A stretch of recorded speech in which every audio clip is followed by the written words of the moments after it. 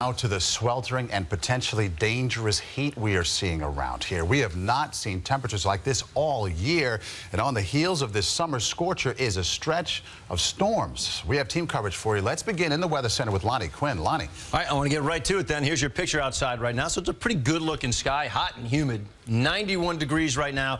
You factor in the humid part, 91 feels like 96 degrees right now. The hottest day of our year. A little bit hotter, warmer, a little bit hotter earlier in the day. Central Park maxed out at 92 degrees. We haven't hit 92 since September of last year. Warmest reading I had anywhere in our area, South Orange hit 95 today. Flushing, New York was 93. Tenafly, 93. Woodmere, New York, also 92 degrees. Now, what is going on? All right, this summer, the pattern with the jet stream has just been so abnormal. We've been right along the fringe of that jet stream all summer long. So we've had kind of like, well, certainly cooler than average summer.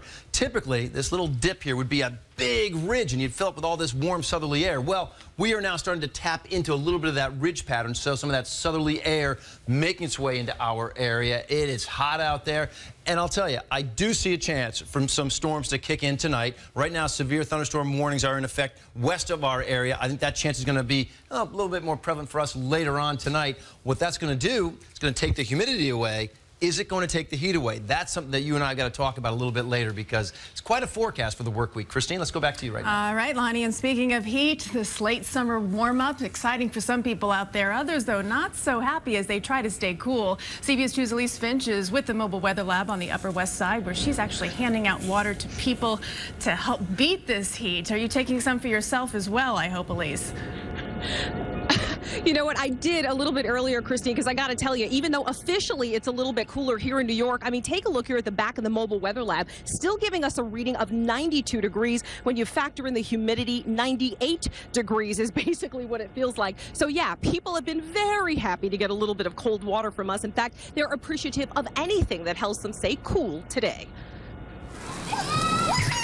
Sprinklers were the way these parents chose to cool off their kids today. Latique Holder said he didn't want to keep his 4-year-old daughter inside. If you're staying indoors, then you're sitting under the AC and, you know, you're not really active. It's not giving her an opportunity to interact with other kids. A post-Labor Day spike in temperatures brought us the hottest day of the year, and some people couldn't be happier. I felt like we were shortchanged. I would have liked this back in June. But not everyone agrees. I loved the way the summer was. It was comfortable. It was still warm enough for going swimming. There are plenty of people who are less than thrilled that we're experiencing the dog days of summer in September. I can't stand it.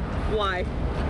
Because to me, like, I love a 65, 70-degree day. I'm dying right now. This is my first day at my new job too, so it was like I started work and, you know, having to wear the suit and come to the office, so pretty difficult for the first day. I'm expecting this weather in early August. Now it's September. I'm ready for it to cool off. One man said he's fine with late summer heat, but the humidity, not so much. The humidity makes you sweat and you feel like you're walking through a sauna.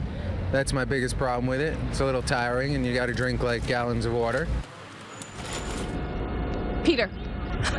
So I have to tell you, people, we are handing out water here. So we've got the CBS 2 team out handing out cold water. People are very happy to have it. You will need to keep your own water supply handy, though, as you head through this week, because this September warm-up is basically going to stick around through the end of the work week. We are live on the Upper West Side with the Mobile Weather Lab, and with that, I'll send it back to you guys. Okay, Elise, we'll keep an eye on the forecast anywhere at any time with the CBS 2 weather app. Check live radar and get any alerts. It's free on iTunes.